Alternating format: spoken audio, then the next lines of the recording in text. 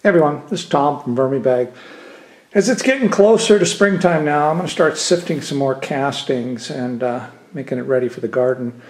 This is one of the 45-pound tubs I got out of one side of my VermiBag Mammoth I harvested probably a month and a half or so ago.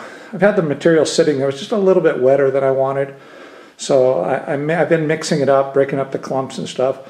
So I'm going to go ahead and sift it real fast. And this is a sifter I made. I have a video of how to make this. It's pretty detailed, so it's real simple.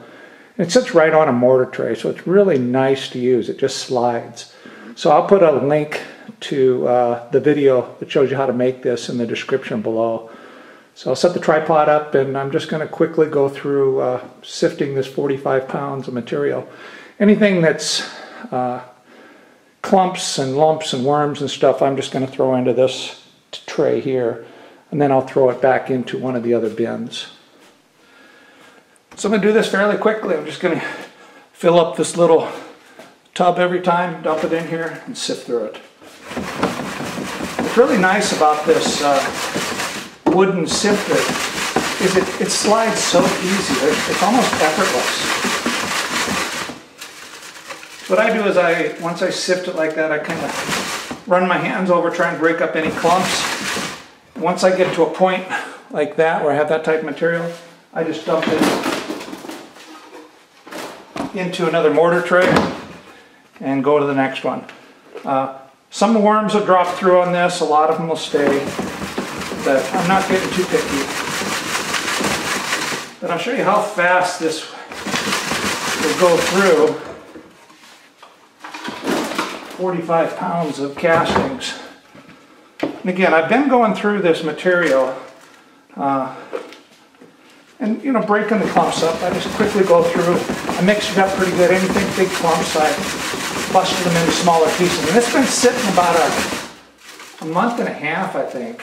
I'm not sure on the exact date I did that, but it's been a while because again, when I harvested that mammoth, it was a little bit wetter than I wanted.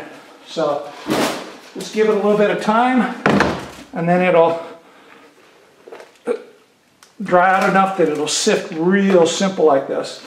And again, I mean, this is 45 pounds, and I bet that's not going to take me 5 minutes to sift it all.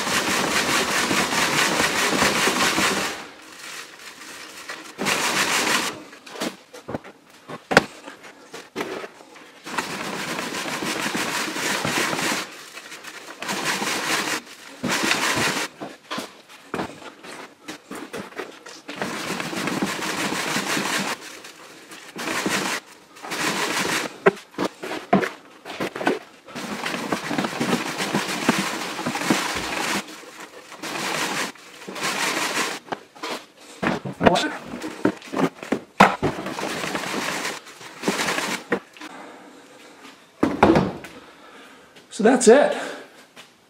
It didn't take very long. We'll zoom in here a little bit. Now, it's hard to describe, I mean, how nice this material is. I mean, anybody that's done sifted castings before can understand it, but to me, the best analogy to it is it feels like wool, like sand made out of wool or soil made out of wool, because it's nice and soft. But so 45 pounds of castings sifted through this handy-dandy little sifter that sits on a mortar tray, and it took me less than 5 minutes. Let me get a tape measure and I'll show you the size of this material on here. So the length of each one of these diamonds is right at 1/4 of an inch. But the width of the diamond is about 3/8 of an inch, and it's an angle. So this is a diamond shaped material. We have it over here. I don't know if you can find it at Brico, or at Home Depot or Lowe's. I've seen some on Amazon, some sheets they're like for hobby type stuff. They come in sheets that look pretty similar, but it's a medium size opening.